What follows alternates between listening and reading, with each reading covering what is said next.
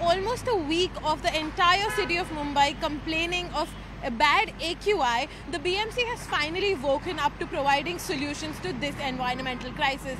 Behind me is a dust suppression machine which is spraying mist in the air in order to suppress the dust and pollutant particles floating in the air. Let's have a look at this machine. Now this machine is being rehashed from the COVID-19 era when the same machine was used to spread sanitizers around the city, but this time they're putting just water.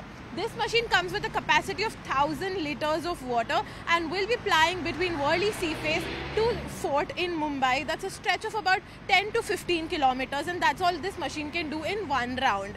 Now the timings that have been fixed for this machine are 6:30 in the morning in order to avoid the office crowd, because as you can see, the mist makes the ground quite wet and the passerbys can technically get drenched in this water.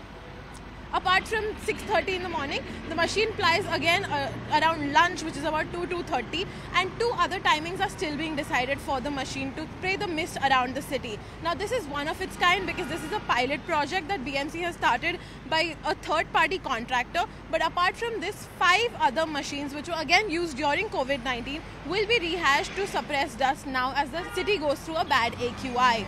Those machines will be slightly different. They won't be spraying out mist but actual water in terms of a sprinkler.